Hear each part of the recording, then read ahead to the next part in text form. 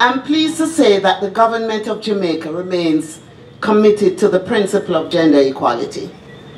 That was the opening line in my message to mark the publication of our government's first ever national policy for gender equality 5 years ago.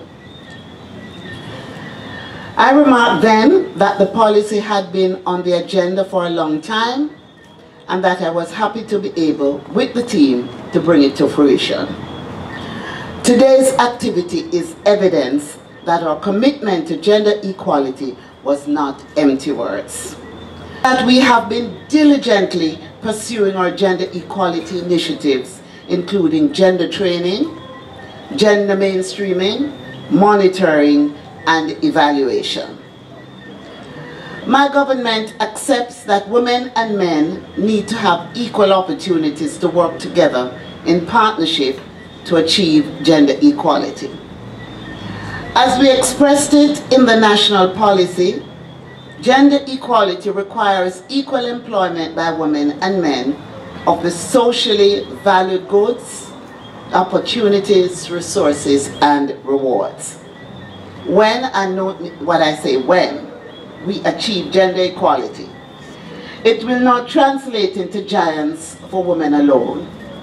I want to assure the men. It will be a big plus for men as well, and for the entire country. I would like to quote from Christine Lagarde, Managing Director of the IMF, as Mr. Watson did. I quote her. She says, "We know, based on a wealth of research and experience, that empowering women can be an economic game changer for any country. For instance, if women were to participate in the labor force to the same extent as men, national income could increase by 5%. Equal pay and better economic opportunities for women boost economic growth, creating a bigger pie for everyone to share, women and men alike.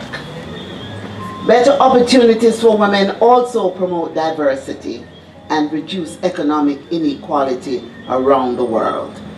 Ladies and gentlemen, it is an economic no-brainer. We will not achieve the prosperity program on which our government has embarked without people development.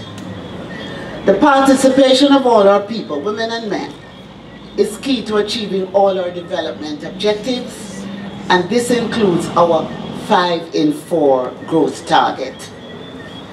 Therefore, eliminating barriers to equal participation in society for women and men will translate into sustainable human and national development and, of course, prosperity.